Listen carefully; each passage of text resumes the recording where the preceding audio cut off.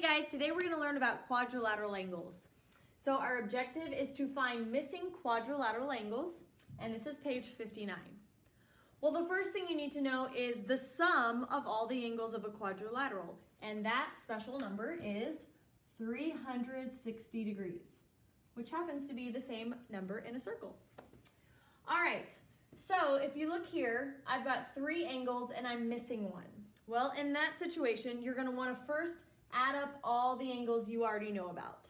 So we have 112, 95, and 80, and 5, 6, 7, 17, 18, 287. So I have 287 degrees accounted for already, and I need to get up to 360. So how do I find that?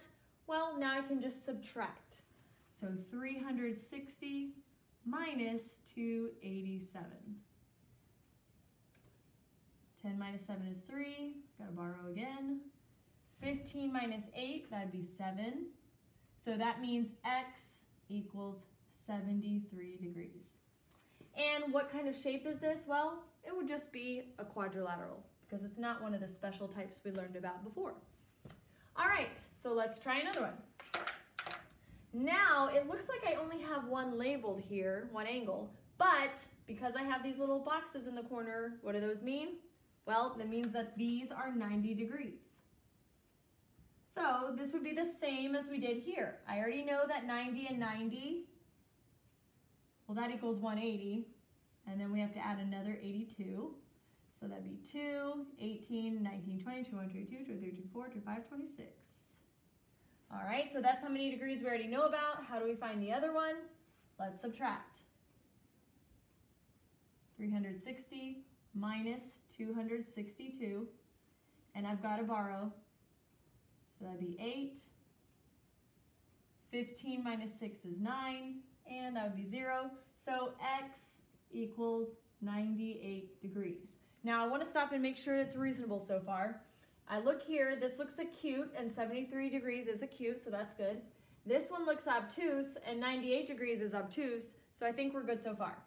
All right, let's look at the next shape. Well, I noticed that I have this little marker with the 90 degrees in 3 corners. Well, then what shape is this? It looks like a square to me, and in fact it is a square because it has all right angles. If you have 3 angles that are already 90 degrees, then that 4th one has to also be, because these are parallel and these are parallel, which makes that have to be a 90-degree angle. Also, if I do 90 times 3, 0 and 27, then 270 degrees, and then 360 minus 270, and you'd get 90. So x equals 90 degrees. All right, now let's look at the next one. Okay, so here I'm trying to figure out what this angle is, and I know that this angle is 120, but they didn't tell me either one of these. So what am I supposed to do? Well, this is a case where you'd want to be able to identify this shape. This is a parallelogram. So if I look here, I know about parallelograms that the opposite angles are equivalent. So that means that this would be the same as this, so this is going to be the same. And it means that this 120 degrees is also going to be right here. And I'll put 2 lines here to make them different. All right, so I already know about these two, so let's first add these together and get them out of the way. So we have 120 and 120, 0, 4, 2, so that's 240 degrees. So let me subtract that from 360, so I don't have to worry about that anymore. 0, 2, 1, okay? So I have 120 degrees left over for these 2 angles, and since they are both the same, I would then take 120 and divide it by 2. So that would go in 6 times, which is 12. Bring down your 0, and 2 goes into 0 0 times. So x equals 60 degrees. All right? So don't forget that you can use that trick when you have a rhombus or a parallelogram because the opposite angles are equal. All right, and last one. Now this one's tricky. I don't have any angles that I already know. I just have this 3x and an x. There are some markings that I want to make sure I see though, and that's these lines right here. This marking right here is the same as this corner, so that means if this is 3x, I could also call this 3x. And this angle is named x, and it has the same marking right here, so that means this I could also name x. So now, what do I do? Well, I know that when I add all the angles, it's going to be equal to 360. So let me show you what we can do.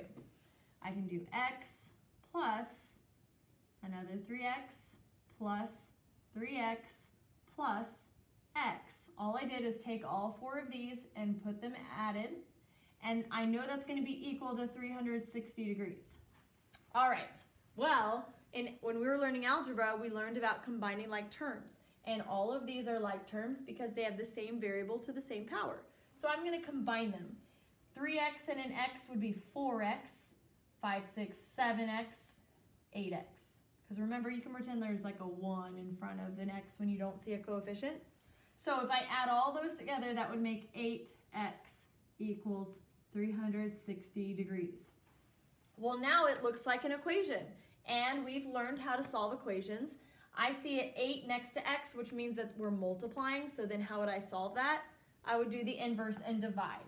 So I'm going to divide this side by 8 and divide this side by 8. These will cancel out because that'd be 1. And so really I just need to divide 360 divided by 8. Well, that goes in 4 times, which is 32. And then 8 goes into 40 5 times, which is 40. So that means x equals 45 degrees. So then now I know that this angle is 45 degrees. And then this angle, how would I find it? Well, it's 3x, so I'd have to do 45 times 3. 45 times 3, that's 15. 3 times 4 is 12, plus 1 is 13. So that would make 135. So then this angle would be 135 degrees. So then this would be 135 degrees, and this would be 45 degrees. All right, 2 more problems, and now we have some word problems. So let's see. In a quadrilateral, each of 2 angles has a measure of 37 degrees. Another angle has a measure of 143 degrees. What is the measure of the remaining angle? And what type of quadrilateral could this be? All right, so first of all, let's list these out. We have 4 angles. 1, 2, 3, 4.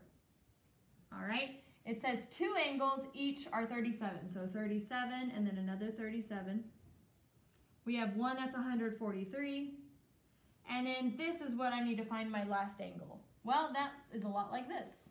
So let's add first. So 14, 15, 16, 17, 4, 5, 6, 7, 8, 9, 10, 11, 217, and then 360 minus 217. So that's 3, that's 4, that's 1. So we have this last angle has to be 143 degrees. Well, I've got 2 the same here and 2 the same here. So it says, what type of quadrilateral could this be? Well, let's think. What's a type of quadrilateral that has 2 angles that could be the same and the other 2 angles be the same? Well, I'm thinking it could be a parallelogram. It could also be a rhombus, because those have opposite angles that are equal. And there's one more.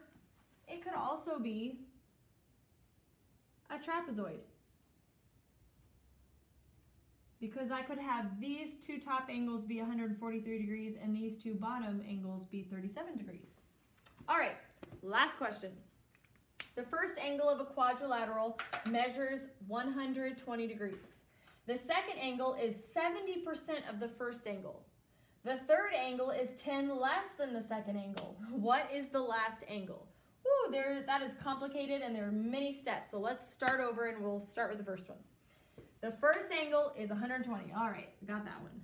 120 degrees. I know I'm going to have 4 angles. All right.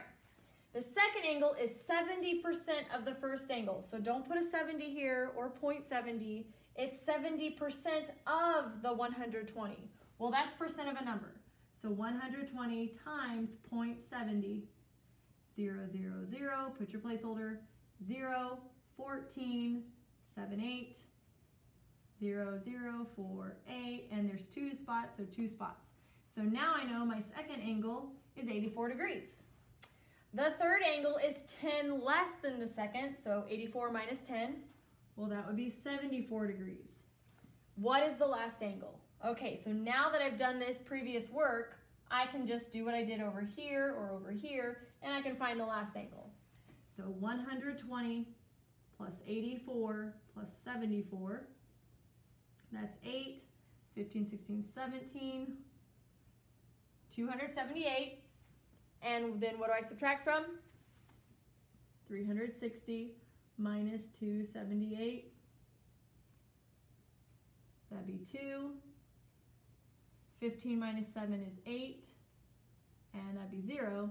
So then this last angle has to be 82 degrees. Okay, so make sure you look over this stuff and you're very familiar because you might see it again. And thanks for watching.